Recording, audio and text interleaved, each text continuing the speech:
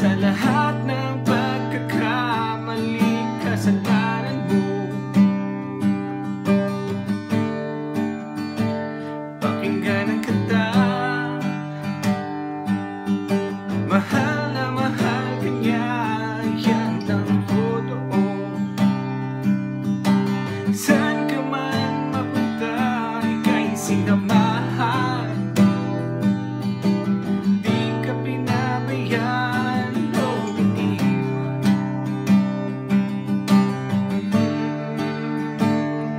Kaya't huwag mo nang isiping ika'y nag-iisa. Kung may problema ka'y tutulungan ka. Hindi ka hahayaang lumabang mag-isa. Mahal ka niya.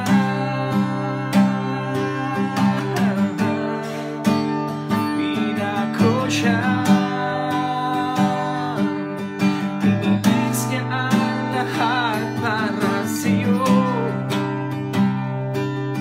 Binigay niya ang pag-ibig niyang buo, na kahit ano pa man ang nagawa mo, patatawarin ka kapag ika'y sumuko. Pinako siya sa krus dahil sa'yo, dahil sa'yo. Pakinggan mo ang himig sa puso mong nalalamig.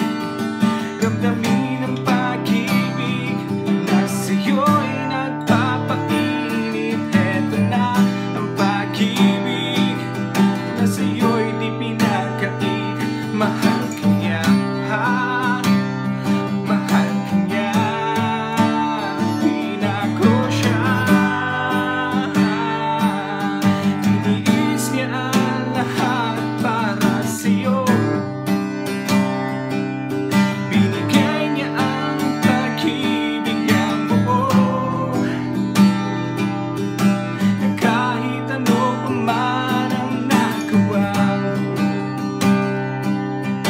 patatawarin ka kapag ika'y sumuko. Pinako siya sa krus dahil sa'yo, dahil sa'yo. Pakinggan mo ang himig sa puso mong nalalamig. Ramdamin ang pag-ibig na sa'yo'y nagpapainit. Eto na ang pag-ibig na dito'y di pinagkait. Mahal ka niya, mahal ka niya. Pakinggan mo ang himig sa puso mong nalalamig. Ramdamin ang pag-ibig na sa'yo'y nagpapainit. Eto na ang pag-ibig na sa'yo'y di pinagkait. Mahal ka niya, mahal ka niya. Pinatawad ka niya. All the glory to God. Hi guys, how are you? Ayan, good morning, good afternoon, good evening sa bawat isa na siyang nagsusubaybay ng channel na to. At salamat sa mga nag-subscribe, nag-likes, nag-view, at nag-share. God bless you po. Ayun, yung kaninang inawit ko kanina, it's about the love of God. Ito'y composition po ni Kim Nave. Pero yung original version nito is yung Binalewala ni Michael Dutchi, Libranda. Ngayon, itong si Kim Nave,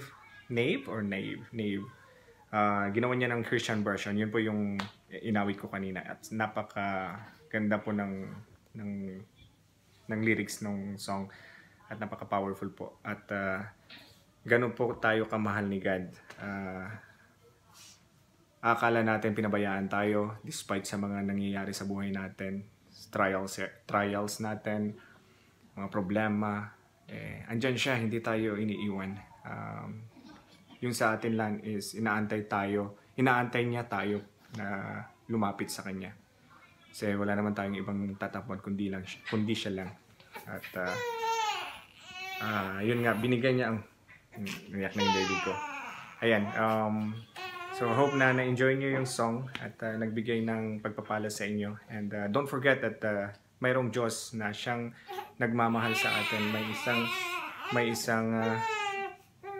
May isang Jesus na namatay sa krus ng dahil sa ating kasalanan. At mahal naman niya tayo at kailangan nating bumalik sa Kanya.